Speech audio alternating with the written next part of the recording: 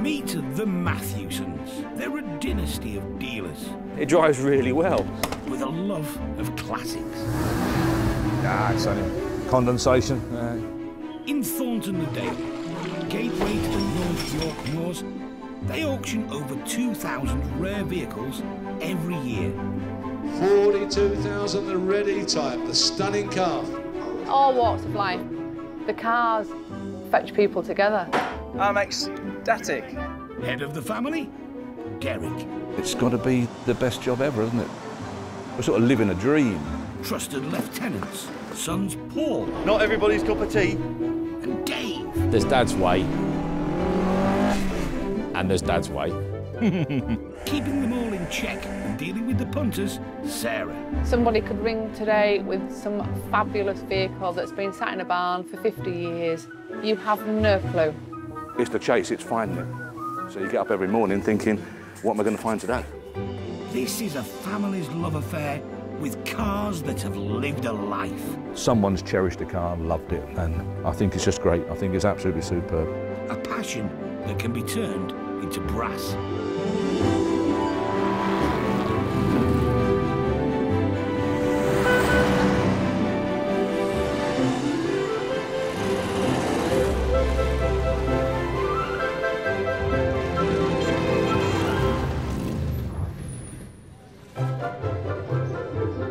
On sale this week. This is one of the stars of the show, 1958 Bedford C8 Caravanette. It's a golden opportunity. You're not going to find many of them. Whoa. That's cool. Something's either got it or it hasn't. MDC Restoration Project. Beautiful. If he tells me it's beautiful, it must be beautiful. And it looks extremely complete. Rayford Corsair Convertible, very rare. My dad gave me a challenge. If he could find one, he says, we'll get it and we'll do it up. There you go, look at that. For a cut and shut motor like that, I mean, that's brilliant, isn't it? Yes, yeah. It's the start of another day at Mathewson's. Obviously. Because it's 2020 and staying at home seems to be the thing to do, many people, wisely or otherwise, are considering renovating a classic car. Many unmodified examples have been stored in barns. If you were to find a car in a barn, what dream car would it be? Mini. Aston Martin.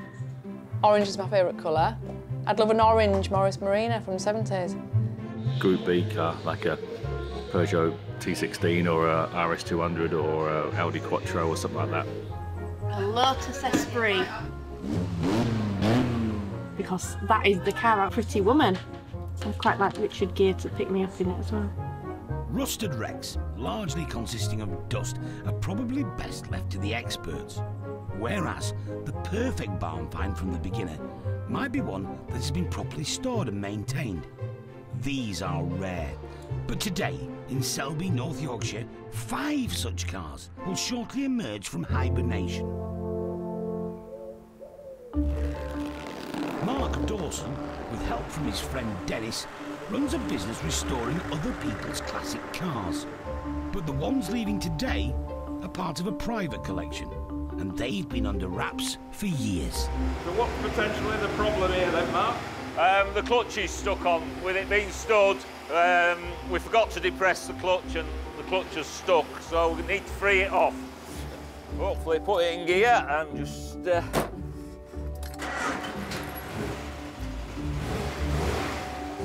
Look, as simple as that. First to see daylight, a rare Crayford Ford Corsair. This very unusual convertible, one of Mark's dad's favourites. He had a 2000 GT one, a red one. I remember going on holiday in the early 70s. My dad gave me a challenge. If he could find a Crayford Corsair, he says, we'll get it and we'll do it up. Which they did. But after Mark's dad, Alan, passed away a couple of years ago, the cars got mothballed. I just haven't got time, and it's no good having them sat in a garage, just sat around. They need to be used. This is a 1965 Humber Hawk. This one is Dennis's car. which he renovated here in Mark's garage. Dennis worked for my dad back in the 80s. He was the panel beater fitter. He's retired now. He comes down and helps out rather than sitting at home and doing nothing and vegetating, really. Next up, another one of Dennis's. It's 1971 Triumph 2000. It's in good condition, really. It needed quite a lot of welding doing. It's taken him probably 2.5 years to do. When Dennis retired from the garage about 10 years ago, he developed a dicky back. The prescription suggested a return to some light car renovation. It's basically physiotherapy. He said you're bending, you're moving, as long as you don't do too much, it'll work with you. Yeah. Oh, you. Mark. Go on. Happy to dish out the medicine. Another one that's been stood. We'll get out like that. They're making room for a 1966 Ford Zodiac. Definitely needs a good clean. Under the dust, Miami blue paintwork.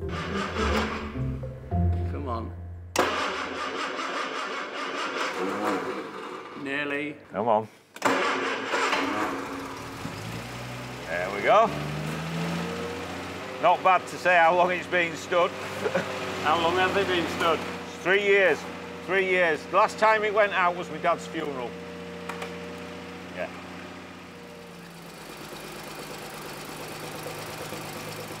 The Zodiac, that was the car that he loved to use. He just cruised along, automatic, and he just used to cruise along. So that was his baby, really. That was the one that he really liked.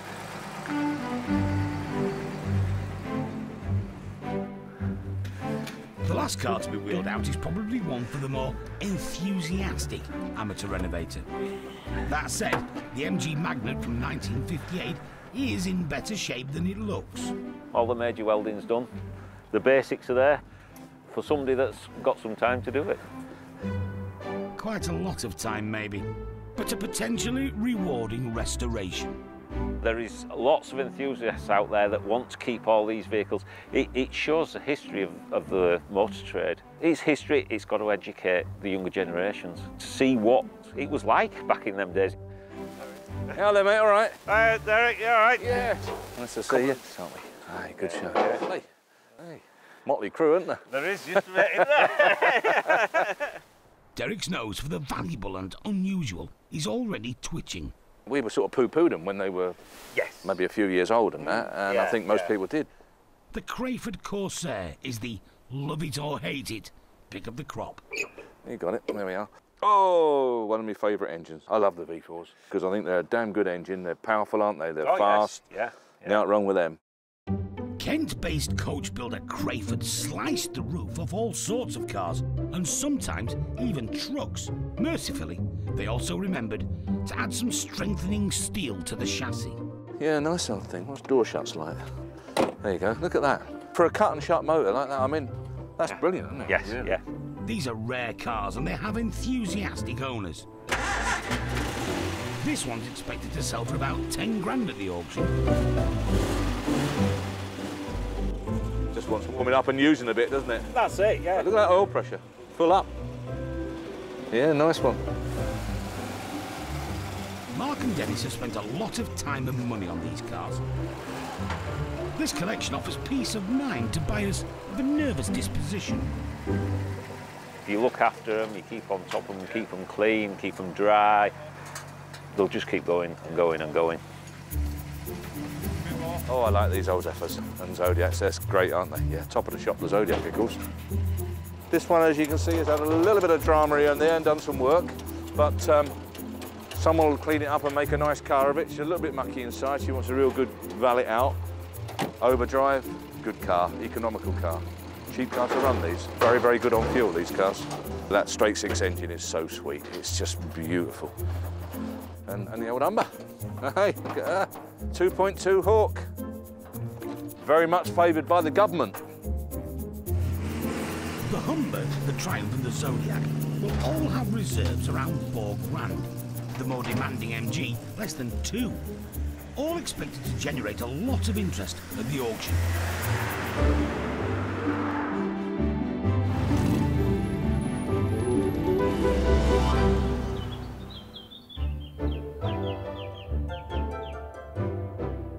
In recent times, one type of vehicle has seen something of a resurgence. I do like camping though. Do you like camping? Yeah, I like camping. Yeah. And I'm nearly 6 foot, look, and you're all right there, look. Straight in, look. Straight in. Look at that. Camper vans like these V-dubs are back in vogue, but they're not everyone's idea of a holiday. My old dad, oh boy, did he love a caravanette, but he never liked these. And I'll be perfectly truthful, nor do I. You can't get in the back door, always was a bit anti to me, you know, I'm more used to Bedfords. Trouble is, there's not many of these left. But today, a rare and very original example has tipped up ready for the auction. Lovely little thing. She's a 2-berth, this one. This is a 1958 Bedford CA Caravanette, complete with fold-up caravan. Split screen, this one. Bedford Drivers Club badge, look. And to cap it all, I presume it's 2-berth, fold-up caravan. It's a lovely outfit, super outfit. The Bedford isn't in perfect condition, but for many it will score high on nostalgia.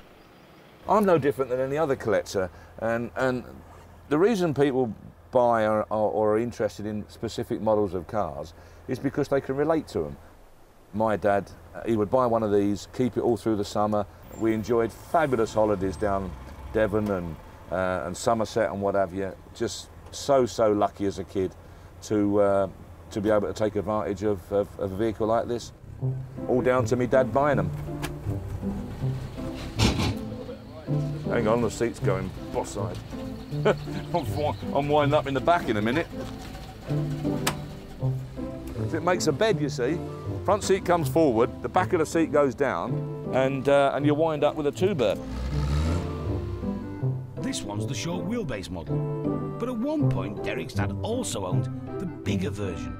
When the long wheelbase was introduced, the elevating roofs came to here, so they were that bit bigger, which enabled them to put 2 hammocks, roll-up hammocks, in there. So it was a 4-berth then, and I used to sleep in a hammock. And believe it or not, it was quite comfortable. It was all right, yeah. Little wardrobe, bits and pieces, little sink in there, little cooker. Brilliant. Ah, the brilliant bit of kit. Your granddad Charlie, you see, he didn't smoke, he didn't drink, he just wasted it all on vehicles. No wonder I'm the same, is it?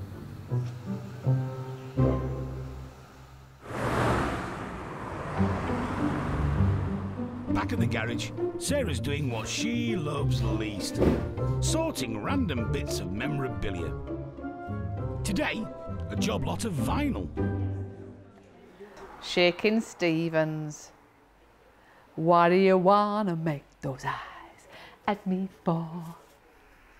So how does this stuff end up turning up at a motor auction? Do you know, I actually don't know. I did ask myself that when I saw it on the thing. I thought, how is this motor related really? But it's not, is it? It's just related to the olden days. So when all the old guys are here and they're reminiscing about the car that they drove and they're thinking of the good old days, they'll think, oh yeah, I remember going into WH Smith's and buying Nat King Cole for 87p. Right. Ooh. Derek's returned and he's catching up with admin. Because he's been around the block more times than anyone can remember, enthusiasts often ask for his advice. He's either called Gavin Moffat or he's Gavin at Moffat, one or the other. Gavin Moffat. Oh, is it? Right. Gavin has the option to buy a rare car. Now, this is a barn find MGC Roadster.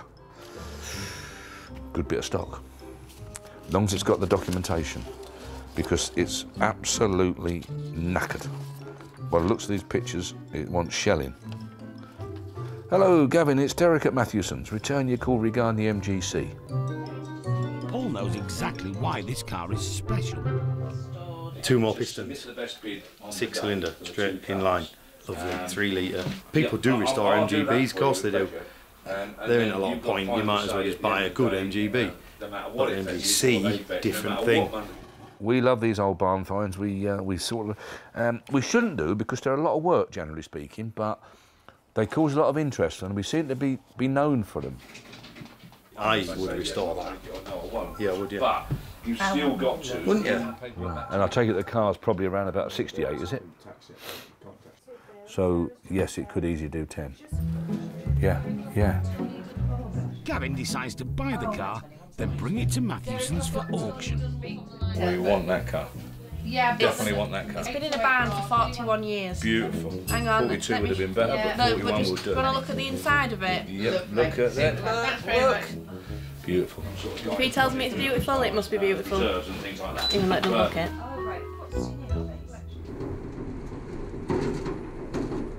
A few days later, the precious wreck arrives in the village. What's the plan? I just asked Paul that. I don't think we've got one yet. And the plan is to get it off this young man's trailer. And then we'll worry about it from then on. Is it free? Lead free? No. I Yeah. doubt it. God, blimey. No. No. It obviously rolls free enough, does it? It doesn't. It doesn't? It doesn't roll, I don't think. No. She's locked up, is it? None of this is unusual for a car that's sat in a barn for as long as this one has. For owner Gavin, it's all about preserving history. I do get a certain buzz out of discovering a nice car and let everybody have the enjoyment of looking at something that's been stashed away. With sales of the Austin Healey 3000 flagging by the mid-60s, BMC bosses looked to MG at Abingdon to help update the flagship British sports car. Dropping a big engine into something like an MGB shell wasn't a bad idea on paper, but in practice, the cast-iron 3-litre straight six was such a lump it made the car decidedly front-heavy. Persuading Dennis Healey to add his name to the new car proved impossible, and when it was launched in 1967, it was an MGC, available as a Roadster and a GT. The motor and press were harsh, and production only lasted 2 years. The MGC was a defining moment in British sports car history, and despite their undoubted shortcomings, they are very sought after.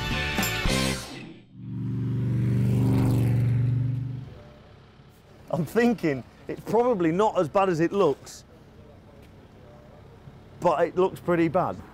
Yeah, she just wants some work, doesn't it, really? But it is an MGC at the end of the day, so somebody will do it, won't they? To move the MG, they'll be using the new telescopic ropey car mover machine. Dave is on driving duty only. 2 weeks ago, he had a bit of an injury. That one's working all right. That one's not working very well. Did you say I'm your favourite team member? Yeah, I am. Yeah. Thanks. I trapped it last night, working late in the dark on the trailer.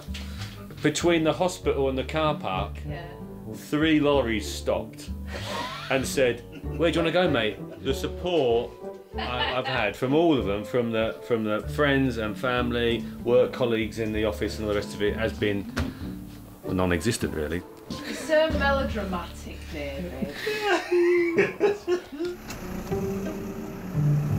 Method 1, a hugely powerful machine plus a bit of old rope. Yeah. Them straps off that side. She's too tight, Jacko. The MGC, somewhat reluctant. We're going to snap that rope. It's ever so tight. Method 2, the rusty chain.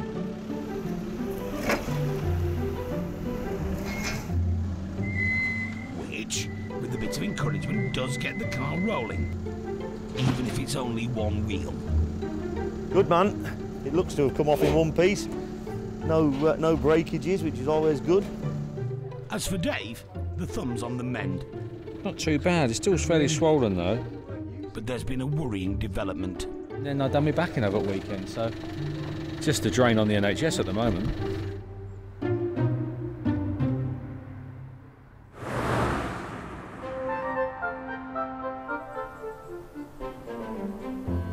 Auction Day, March 2020, and the day of reckoning for the impressive collection of much-loved classics that Derek picked up from Selby. Normally there would be swarms of punters converging on Thorntonley Dale. Not today. The March 2020 auction was a bit different. 2 days before, a national lockdown is announced, and the wheels have come off. There's not even enough time to get the internet sorted for this one, so with just a handful of pre-auction bids and some mobile phones, the sale of the Selby 5 goes ahead. Derek's cobbled together a press statement. Mark III Zodiac that made 5,400. That was a nice bonny car, I remember. There was a Triumph 2000, which I didn't rate particularly highly, really, but it was sensibly priced and sensibly reserved. Made 2,950. There was a lovely old 1965 Humber Hawk, which sold for 3,900, which was about bang on its value. And a car that, again, I've got a real soft spot for. I actually love these ZA and ZB magnets, which was in a poorish condition appearance-wise, but it was actually very, very solid car. And that sold for £2,000. That car, in mint condition, would do 8,500, 10,500. So there was plenty of room in that for someone. That was a good deal. But the main car of the show, of that group of cars, in my opinion, was the Corsair Crayford Convertible. A bit odd, but it achieved 8,500, which was about bang on the reserve, so I was quite pleased with that. It's been the strangest auction in Mathewson's history, but Derek's focused on the future. The bit that's worrying me is that when we announce our first live auction, I don't know where or how we're going to hold it, because I sort of almost know personally how that's 5,000 people want to come. You know, I'm one of them people like everyone's welcome, and that, so I don't know where we're going to hold it. Wait and see. Will that do, John? That's fine.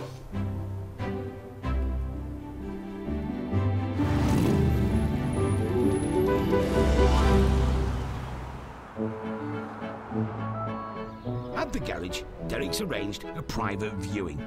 Well, did you drive up?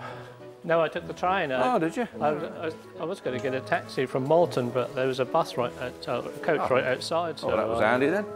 Norfolk-based Martin Collins is a member of the Retro Caravan Club. He's been dispatched by his wife. Had my orders to come over. To view the 1958 Bedford camper van. I've known it a long time, only at shows, bits and pieces. Oh, okay. She's due for a bit of paintwork now, as you can see. But she's really honest. It's a nice kind of combo, isn't it? It always looked a nice outfit, you know, when it was all polished up and cleaned up and looking nice on the field. Martin and his wife Laurie already own this classic combo. A 67 Cheltenham Springbok paired to an S-type Jag. She wanted a smaller van which she could take away to herself to sort of fairs and just generally go out onto the coast because she's retired. I did pull it out of the shed when we picked it up, but there's a carburetor fault. Do you think I'd have to trailer it away? Oh, definitely, without doubt. Derek has perfected his laissez-faire method of salesmanship over many years. She's just due for some recommissioning, really, isn't she? Yeah. It's quite clean underneath, isn't it? It's not bad, yeah, it's okay. Did you take it for a spin or did you just... No, just put it straight on the lorry. Okay. Did you pull it on the lorry or...? Yeah, no, it drove on nicely. Did it? But it was popping and banging a bit. Yeah. It don't take long for them, does it, to sort of fluff up a bit. No. But no problem, no. You know, I'm not trying to sell it to you because you do what you like, but it's a golden opportunity. You're not going to find many of them. You won't see another one. You probably won't. No. Well, I hope you haven't wasted your time. I hope you feel you've No, that's okay. I followed instructions. Absolutely, mate, yeah. He's now got to go and report back. But the trouble is, of course, you don't know what he's going to report back, do you?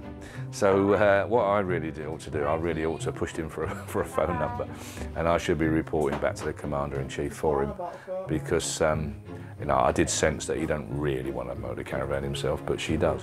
But even if it's a no from Norfolk, the Bedford is likely to be snapped up by some other happy campers.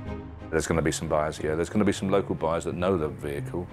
That and the fold-up caravan, which is a lovely bit of kit on its own, is most certainly worth 8,000 quid.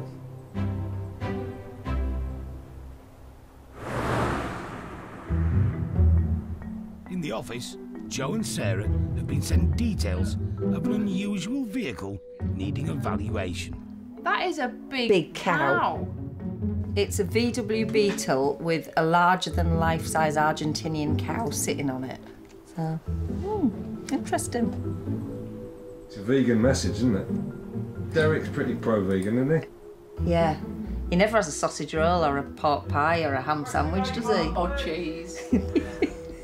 I don't think Derek would know what a plant-based food was. He did cook himself some peas the other week, didn't he? He did. He was so pleased with himself. He just said, just put them in a pan with some water, don't you?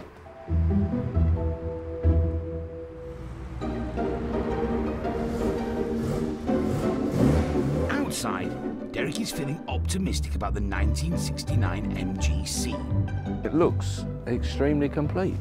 Now enjoying some fresh air after being stuck in a barn for 40 years. Completely shot, body's had it, finished. You do not repair this vehicle, you reshell it. And there is the perfect MGC donor car. I think a shell is less than 10 grand, everything's there. Interior's totally correct, right engine, etc.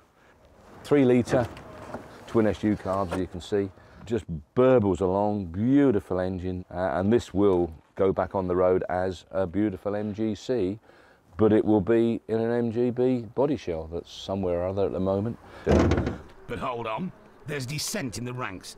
Paul has spent many years studying the MGC's bonnet bulge and reading up on the clearance required for the front SU carburettor. But I was just saying, I mean, it's such a no-brainer, isn't it? It's going to be reshelled. It's so simple, isn't it? You say that, but they're so different from a B, aren't they? In what way? Oh, listen in. You can't take that out of there and put it into a B. Why is that then? Because all the chassis rails are different. Are they? Front cross members different, chassis rails are different, yeah. Oh, God. Is that right? Yeah. Derek getting his facts wrong? Surely not. To settle the score, they've invited to the garage one of the few people in the country who actually owns one. The car I'm driving today is an MGC GT. It's 1969 registered, so just past its 50 years birthday this year. Previous owner had the car for 35 years, so it was obviously a treasured part of his collection. Ian Brown worked in development for Ford and also F1 teams Stewart GP and BAR Honda. But MGs have been a lifelong obsession. I was lucky enough the first day I passed my test, I drove an MGB GT, and as a consequence of that, I've always had an affinity with them. Contrary to press reports when it was launched, Ian has no problem with the handling. It drives extremely well, and just to be able to get around the country lanes just that little bit faster is a bit more exciting. You're always engaged when you drive a car like that. You know you've been driving it and you enjoy it. It's really quite a special car.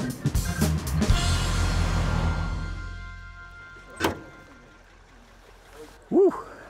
There's a lot of work to be done on that. I mean, just looking at the bodywork around the engine, it's clearly got some potential. Original seats, the frames might be good, and as I've reupholstered mine, you could probably do exactly the same with those. Oh, good grief. There's a bit of an oily mess in there as well. So that didn't come as standard. If you look down here, the bodywork's coming away. I mean, it gives you all the suggestion that there's very little that you could start to recover from the body shell itself. One that's had a lot of work done on it, perfect bodywork, running sweetly and everything. You can see them now being advertised for £35,000. The idea of getting this car to that level, unless you are completely dedicated, I just can't see it. But no doubt somebody will prove me wrong. Now then, Ian, I'm Derek. Hello. Nice to meet you. And you. Thanks for coming. Now, it's... What do you reckon to our little gem then? Lovely, isn't it? I was lost for words. Were you? First things first, Paul versus Derek. Who was right? Well, I said shell it, but yes. Front end's different, isn't it? It is, but you can buy a replacement. I thought you can get the whole lot. Yeah. Basically on the C, because of the bigger engine, that bulkhead goes forward. Yeah. And now you can get all the bits. I'm sure you could. Family unity preserved. They were both right. The shell is different to a B, but like everything MG, easy enough to replace. It's going to be an interesting old job, isn't it? It is, yeah. And I think it'll be well received, and I think it'll sell pretty well. Do you? I'd be really interested to see, because I sort of had a stamp to, oh, get 300 quid for it, but I don't know.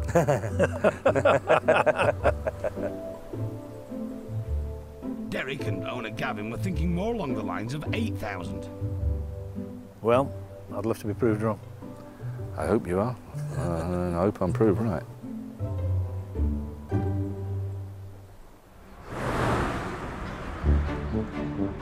Auction day, pre-Covid, with people. Quite a lot of them, as it turns out. One of the star attractions, the 1958 Bedford CA Caravanette, with its porthole windows and a folding caravan in tow. I've seen it at all the shows for the last few years.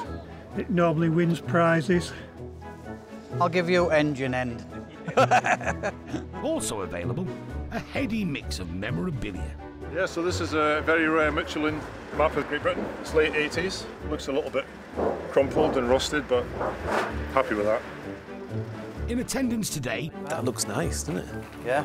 Seasoned renovators Johnny May and Rich Piercy. What are we buying, Johnny? Speedboat? Speedboat. Stateside classics. This is 1957 Chevy. And desirable sports cars. 1979 Lotus Eclat. Normally their thing, but today... Is that a CA? What's that? Is that a CA Dormobile? It's all about the ultra-traditional Bedford. Whoa. That's cool. That is cool. That is cool. So Rich, just let me get this right then. You just walked past the Mustang and you're now looking at the Dorm. Well, there's no... you can't explain these things, You can't explain it. It's just... some things either got it or it hasn't. Mustangs, lovely cars. Dormobiles, fit all the family in it. Probably sell ice creams out the back of it. Yeah. It's stylish. Yeah. We're sold. Sold. Done. This is one of the stars of the show, 1958 Bedford CA Caravanette. Nice early, split screen, short wheelbase, best you'll ever find. Start me on it, 6,000 I've got, 6,000 there, 6,250, 6,5, 7,000, 7,250, 7,250 over here, 7,5, 7,005. You're out T, 7,5, 750, 7,750, 8,000 on sale and selling, 8,250, 8,250 and away, 8,250 over here and on sale and going, 8,5, 8,750 I've got, 8,750, 8,9, 9,001, 9,001, 9,2, 3, 9,004, 9,5, 9,005, 6 I've got, 9,6, 9,006 standing, 9,7, 9,8, 9,8 he says, 10,000 he says, 10,000, 10,001, 10,002, 10,002, 10,3, 10,003, it's only money, don't worry about it, 10,003, 10,4, 5, 10,005, 10,6, 10,7, 10,700. 10,008, 10,9, 11, 11,1. Good, I'm pleased for you, thank you very much, 11,1. Well done, thank you very much, well done, I'm pleased you got that, excellent. Bit of a battle on, I know that, yeah, 11,001. Determined bidder Bill Kitchen from Devon bags the Bedford. You know, I mean, you always get a bit carried away at an auction, don't you, when you're buying and it'll go a little bit more. But go and find another one, innit? That's what I say, you know. So if you find another one, well, but there ain't no more. So that's about it. You know, especially the porthole. You know, it's a rare thing. Are you going to use it as a camper at any point? I can't see my wife wanting to get in there, but yeah, I probably will myself, you know.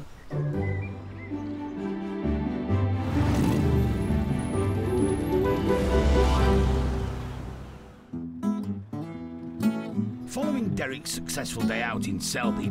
Hello, mate, all right? Hi, Derek, you all right? Yeah. Where he collected 5 British classics. Oh, one of my favourite engines. One car stood out as a slightly more ambitious project. The MG Magnet from 1958. All the major welding's done. The basics are there for somebody that's got some time to do it. And sure enough, the perfect person came along. Retired RAF engineer John Beaumont from Gainsborough. I bought the MG Magnet because I needed something to do. It's a car I used to own, but I bought one in 1966. And I had it about 2 years until it fell apart. Well, actually it blew up. This car may have had some work done to it, but it still wasn't one for the faint-hearted. I'd actually seen better cars at the scrapyard, but I then decided that what have I got to lose? So I went and bought it. John has spent the last 6 months first dismantling and then renovating the car. Fuel tank out, rear windscreen, so I could clean it up. It's easy to do the doors in the workshop. Hadn't got an instrument panel, that's all in bits. Bonnet off, wings and inner wing off. All the brakes have got to be done. All that is rubbed down, undercoat, top coats. And that's all there is to it. Plus the small matter of putting this lot back together again. You just learn it, you read about it, you do it. Sometimes you're wrong, most of the time you're right. But it's not difficult. From one MG to another. The rare 3-litre straight-six MGC finally had its day at the auction. It might be 8 years younger than the Magnet, but its condition... It is quite extreme. ...is striking fear into the hearts of even the bravest of punters. It's too much for me. Quite a bit of rust. Upholstery requires a bit. Chrome work. Knackered. For this car to sell, the right person had to be at the auction. The owner was looking for 8 grand.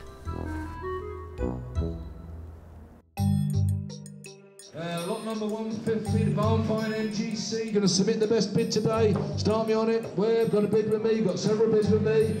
5, 6,000 pounds. 6,250. 6,250. I can't do that. 6,250. Sorry, I can't do that one. I'll have to pass on that one. Come and see us. Derek tried again the following month.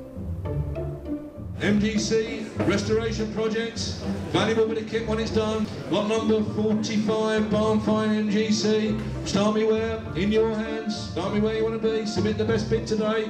Whereabouts? Come on. Where? Whereabouts? 3.5. 3,500. 3.5 I'm submitting. 3,500. Is the 4 anywhere? I'm going to submit provisionally. 3,500. 3.5. This time, nowhere near enough. But owner Gavin has a plan. I'll take it out and we'll get it restored and have some fun with it probably. It could be that this is the last one that's going to be a barn find in the UK. It's exciting because when it sells eventually it'll be a 30 to 40,000 pound motor car. But that plan changed. Gavin gave eBay a whirl. The right buyer was online and the MGC went for just under 7 grand. Step forward, the bravest man in Shropshire. Builder, plumber, ex-motor engineer and one-time vehicle paint sprayer, Barry Druce, has accepted the challenge of resuscitating the MGC. Are you an MG man?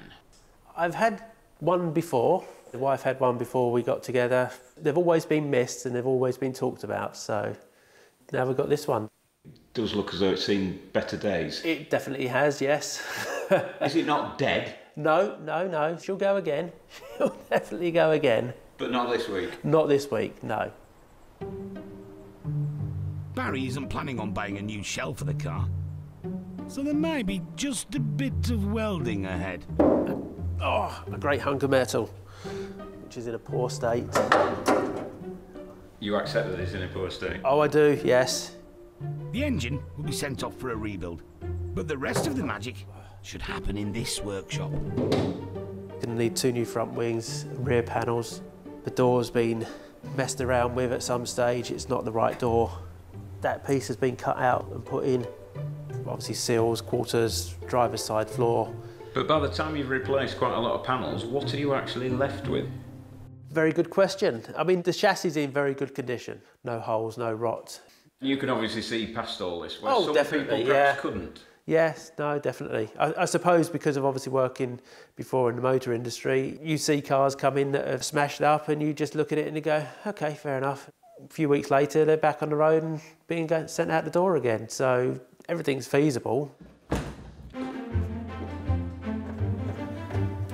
Why not go out and buy a car that you could just get in and drive? Because you don't have the enjoyment of saying, I've repaired that, I've put that back on the road, I've saved it. And there would be no surprises. Apparently there's a few years of cobwebs and dirt and grime and presumably rodents. You could say that, yes. I think at some stage there was actually a squirrel living in the car, as you can tell. Isn't that a monkey nut? It is, yes. Any monkeys? No, no monkeys. Definitely no monkeys were involved.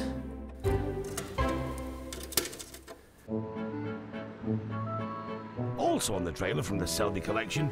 Oh, I like these old Zephyrs and Zodiacs. They're great, aren't they? Yeah, top of the shop, the Zodiac, of course. This one was dispatched to Norfolk. Over we go. To a bit of an unusual workshop. My main job is with aircraft, airframes and refinishing and that sort of thing. Murray Flint is the new owner of the 1966 Ford Zodiac. And it's not the only classic he's renovating.